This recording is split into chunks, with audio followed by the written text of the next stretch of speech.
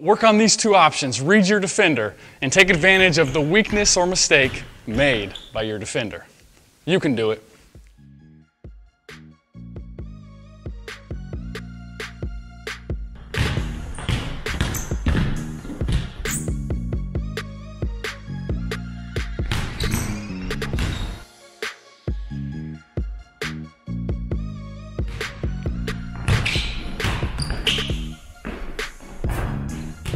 Hands down, the funnest move in basketball, easily. What's your favorite part about it? My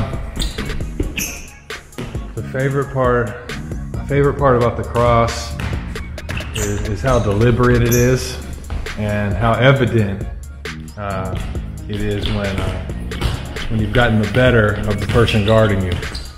So, very evident. And the crowd knows it too. Yeah, it's obvious.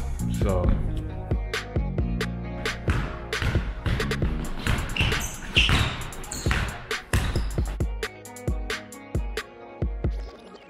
You need to try to sell to your defender that you're going to accelerate off the dribble if you want to cross somebody.